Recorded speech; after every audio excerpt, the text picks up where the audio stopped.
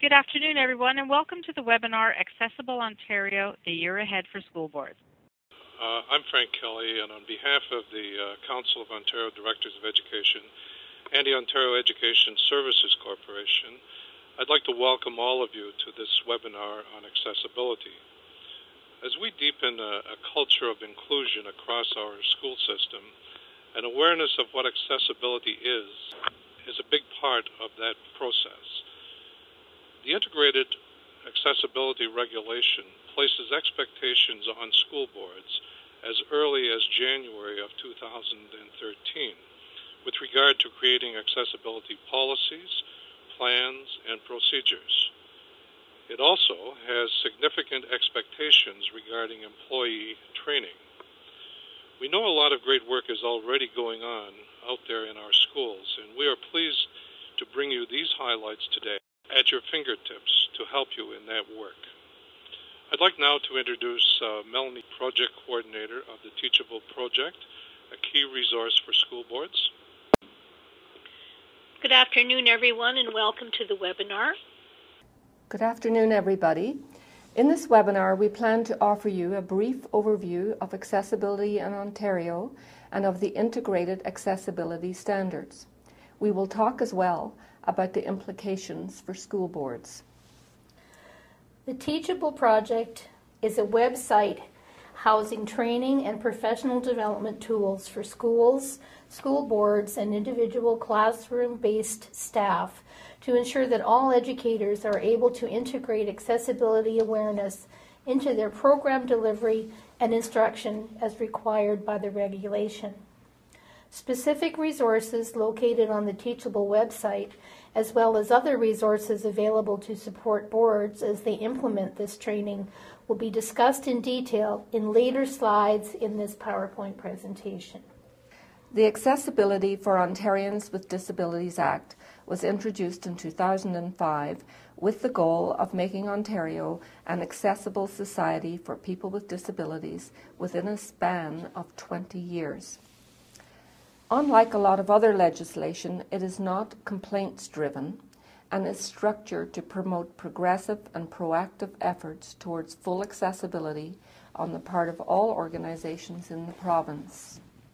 These are some statistics that point to the fact that the issue of disability is a growing phenomenon in our society and touches all of us at some time in our lives.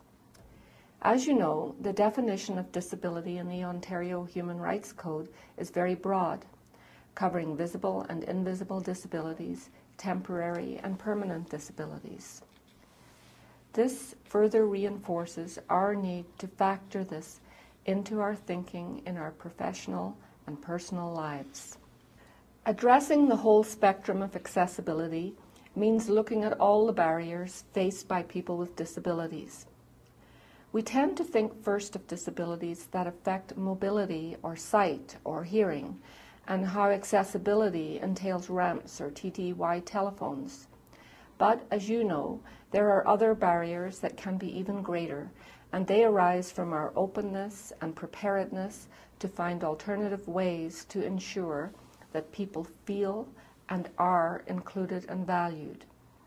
Awareness is a big piece of this, and we are hopeful that exchanges such as this are a strong step in that direction. The accessibility legislation seeks to break down barriers through clear accessibility standards.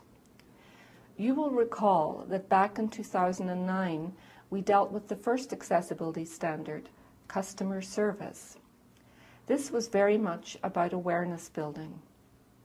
In July 2011, the next three standards were put into regulation. These are information and communication, employment, and transportation. They contain much more concrete detail than we found in customer service, and we will go into key aspects of that in later slides. Laying the groundwork for action arising out of the three standards I mentioned is a requirement that we have a policy statement, practices, and procedures similar to those we developed for customer service. We have worked with a group of school boards in the province to develop samples of these, and they are posted on the OESC-CSEO website. A later slide will confirm the website for you. Also on that website is an example of a multi-year accessibility plan. You have already had the experience of developing annual accessibility plans to comply with the 2001 Ontarians with Disabilities Act. This new requirement under the AODA will soon supersede the 2001 requirement. In fact, your ODA annual plan can be blended into your first multi-year plan, which is due in January 2013. A key aspect of the regulation is training. By 2013, boards are required to provide training for all educators on accessibility awareness and program delivery and instruction. OESC obtained funding from the provincial government to help with that, and we developed the Teachable Project. The intended purpose and content of the Teachable Project is as a go-to site for boards, schools, and teachers for information, training, and professional development to meet this requirement. In terms of more general training, by 2014, boards are responsible for training all staff and volunteers on the accessibility standards. All staff, including teachers, must also receive training on the Ontario Human Rights Code regarding disabilities.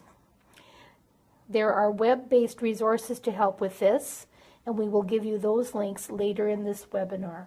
While the language of the regulation focuses on training for educators, the spirit of the legislation is to establish and nurture a climate of accessibility in Ontario's classrooms and schools, and by extension, in our communities. You will see in the Teachable Project website how we have incorporated both the letter and the spirit of the legislation. In our many discussions with the Accessibility Directorate over the last year and more, we have flagged the compliance date of 2013 January as a challenging timeline. We have made Directorate staff aware of the complexities of the school board professional development calendars and, most recently, the implications of current labor conditions.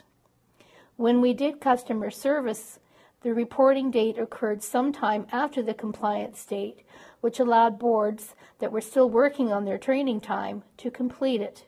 We expect similar consideration with regard to reporting on these standards.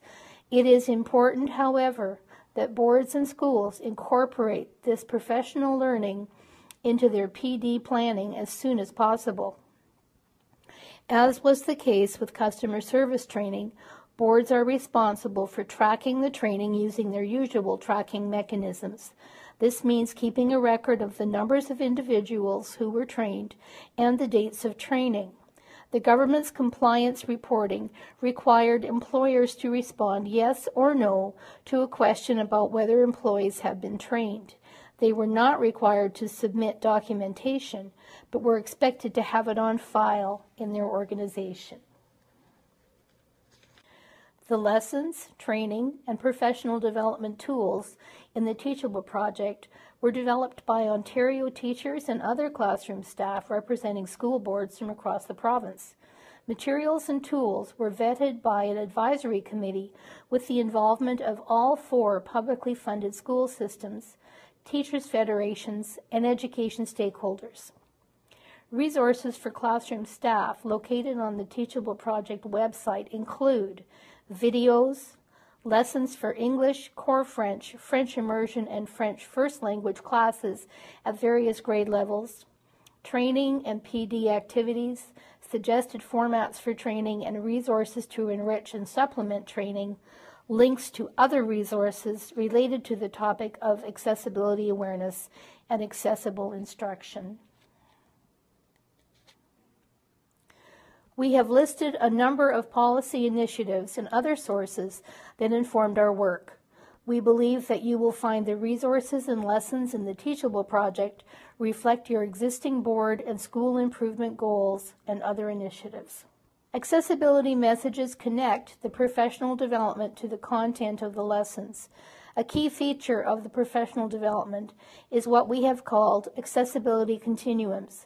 This is a tool which will assist participants, groups, or individuals to reflect upon their own understandings of barriers to accessibility. The accessibility continuums address virtually every aspect of classroom and school life. The accessibility messages are also the big ideas referenced in the model lessons. All of the lessons are aligned with relevant ministry documents and curricula. Lessons also model subject integration and innovative teaching approaches. Some of the lessons would serve as excellent starting points for discussions about friendship, empathy, bullying, or mental health. We'd like to show you now a brief video clip about the Teachable Project. It will give you an overview of the Teachable website.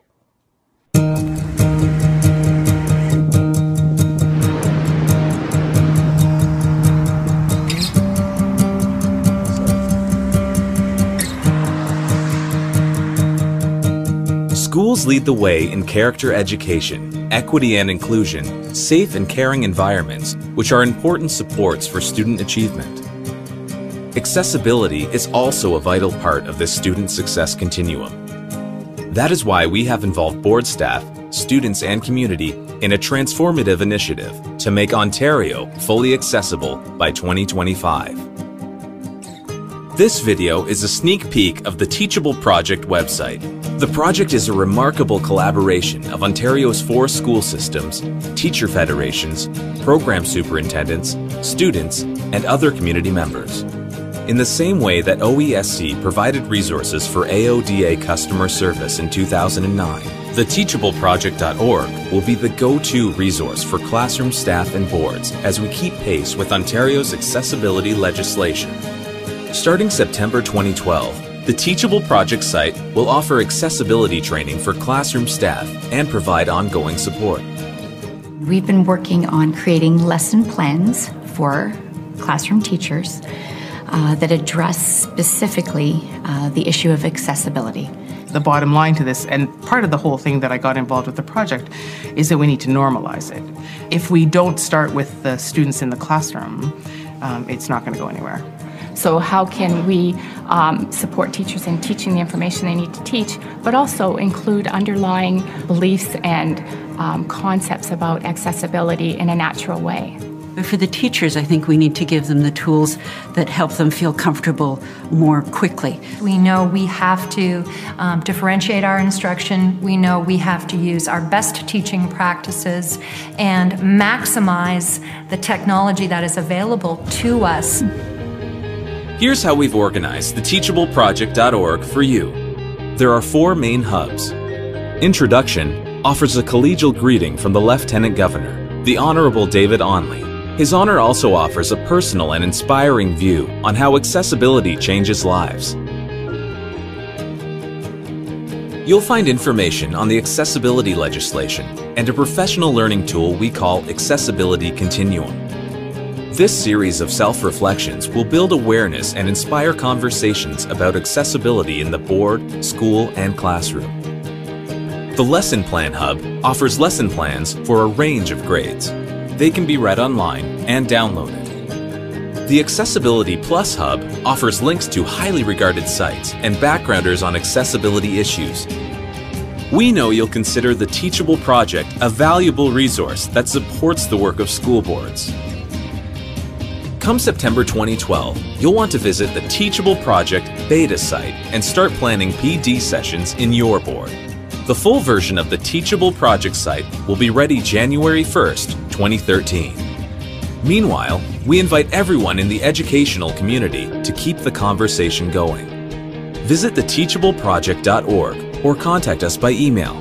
We are confident that through initiatives like this, we can achieve a fully accessible Ontario by 2025. We invite you to use the Teachable Project to strengthen the connections between accessibility and student success and build a better place for all Ontarians.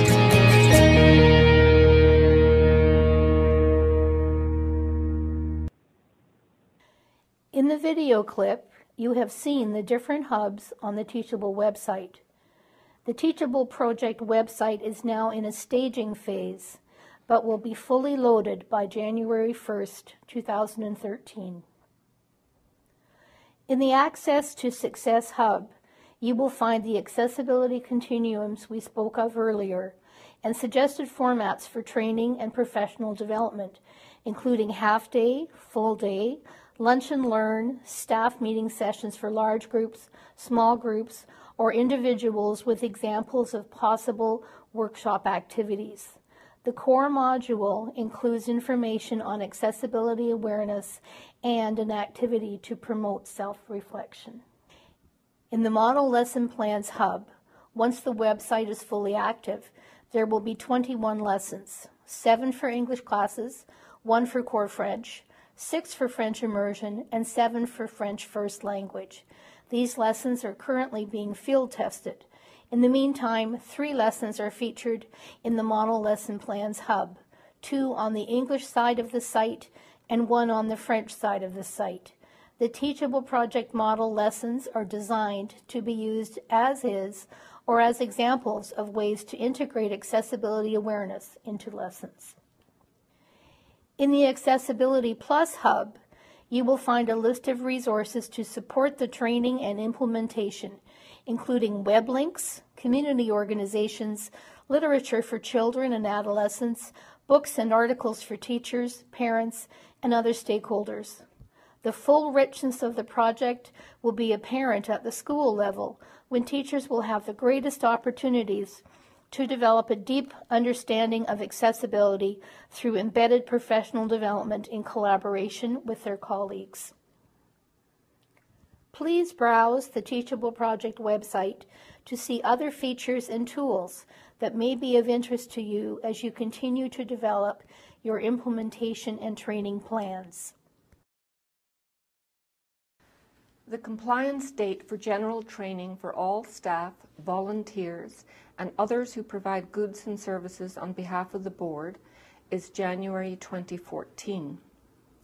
The general training is intended to increase the level of awareness about what is required under the accessibility standards, what changes they entail for us in how we provide information, how we plan for offering accessible communications, what is expected for websites, encouraging employment of people with disabilities and making accommodations in the workplace, and accessibility in student transportation. It includes as well awareness of provisions of the Ontario Human Rights Code in relation to people with disabilities. When we were talking about training of classroom staff, we said that boards are responsible for tracking the training, which means keeping a record of the numbers of individuals who were trained and the dates of training. This also applies to keeping records of the general training that has been undertaken. We have noted on this slide 2 websites where there are resources that cover this general training. You will find that the Access Forward site and the Human Rights Commission site have excellent modules that you can easily incorporate in your training plans. These were developed for the Accessibility Directorate and the Ontario Human Rights Commission by Curriculum Services Canada, who were our partners in developing accessible customer service training. I'm now going to give you a little more detail on the specific requirements in the Integrated Accessibility Standards Regulation. The Accessibility Directorate has created a comprehensive implementation guide to the regulation, and we'll give you a link to the ministry site where you can find it. You will find that this guide explains what is intended by each provision and gives some implementation examples. The Information and Communication Standard covers a lot of areas and has specific requirements for the education sector. The next 3 slides show that school boards are required to provide accessible formats for such things as educational resources and materials, information about the board's educational programs, and student records. With regard to educational resources and materials, this is something that happens now in school boards. For example, in dealing with how to meet a student's needs as an IEP is being developed. In terms of other program information and student records, the key is to have a plan for how to access and provide alternative formats in a timely manner when a person with a disability requests them. Although the main focus of this webinar is to deal with the year ahead, we felt we should also address future requirements so that we can plan for them. This requirement refers to the general publications and information processes of the board and has a compliance timeline of 2015. As we have said, the key is to have a plan for how to access and provide alternative formats in a timely manner when a person with a disability requests them. Accessible formats can involve Braille, audio, large print, accessible electronic formats such as HTML or Word, captioning, and so on. It can be as simple as exchanging handwritten notes. You will see that the accessible format is to be provided in a timely way and should not entail any greater cost to the individual making the request. There is a requirement as well to consult with the person making the request to determine what formats suit their needs. Organizations have the flexibility to decide on the most appropriate accessible format given the needs and the organization's ability to deliver. This requirement applies to new websites first, and then, leading up to 2021, all websites. Your IT staff will be familiar with this. WCAG refers to Web Content Accessibility Guidelines, which represent a common international standard. Level A and Level AA refer to a series of technical checkpoints that make websites and their content increasingly accessible to a broader range of users with disabilities.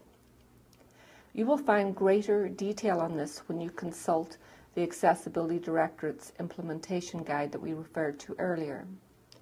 The government's website also has resources that help organizations plan for developing accessible websites. There are free websites such as A-Checker that you can use to check on the level of accessibility of your website. Although the requirement for Level A accessibility for new websites has a timeline of 2014, it is important that new web content created after January 2012 be accessible. Schools will have a great deal of experience with accommodating the needs of students with disabilities. However, this requirement for school libraries is very important to be aware of in planning acquisition of new library resources. Suggestions for providing accessible formats include engaging in interlibrary loans. These kinds of obligations apply as well to publishers of educational materials and textbooks, although the compliance deadline for them lags by 1 year. The Ontario Human Rights Code has very clear provisions for accommodating the needs of people with disabilities in employment. Again, school boards have a great deal of experience with this and have been at the forefront of equitable employment practices. By proactively removing barriers across the employment life cycle, employers can help to create workplaces that are accessible not just physically, but in terms of opportunity, and which allow employees to reach their full potential. This is a two-way street and creates a situation where employers can tap into the full richness and potential of their workforce. The details that are found in the regulation with regard to the Accessible Employment Standard are shown on the next two slides and cover such matters as recruitment and selection, for example, how we plan interviews, accessible formats for employees, individual accommodation plans, emergency information, return to work, performance management, career development, and redeployment. Boards will already have many processes in place that cover these issues, and will need to review them to see if specific pieces need to be updated. You will see that the compliance date for accessible student transportation is essentially the same as the date on which the integrated accessibility standards were filed. This is recognition of the prevailing practice among school boards, where there is a variety of transportation approaches that are engaged to meet the needs of students with disabilities. A new requirement involves the development of individual transportation plans for students with disabilities. The kind of information needed for the individual plan is currently documented by boards in the processes used in planning between special education services staff and transportation consortia. It will be important to consult with parents or guardians as individual plans are developed, and it will be important to ensure that everyone who has a part to play in the arrival, departure, and transfer of the student is clear about their responsibilities. We referred earlier to examples of procedures that are on the OESC-CSEO website, and you will find information there related to student transportation. As we mentioned in earlier slides, there are resources that will help organizations with most, if not all, of implementation of this regulation. In terms of policy, procedures, and accessibility plans, there are examples of these on the OESC website. In terms of training, you will find supports, materials, formats, and guidance for the training of classroom staff on the Teachable Project website. For general training of all staff, the Access Forward site and the Human Rights Commission site have excellent modules developed by Curriculum Services Canada that you can easily incorporate in your training plans. Finally, at the link we have given you for the Ministry of Community and Social Services, you will find a host of resources. In particular, there is a comprehensive guide to implementation of the regulation, which we highly recommend. If we have not answered your questions through the information we have presented, we will be pleased to put together a Q&A based on your questions, which can be shared with all participants. Thank you, Melanie. On behalf of CSD, I would like to thank our presenters, Susan Cook and Melanie Tate and Frank, for their presentation today, as well as all the participants. Please note, as Melanie said, a Q&A sheet with all the questions that were not answered today will be sent out to everyone after this webinar. Thank you and have a great day.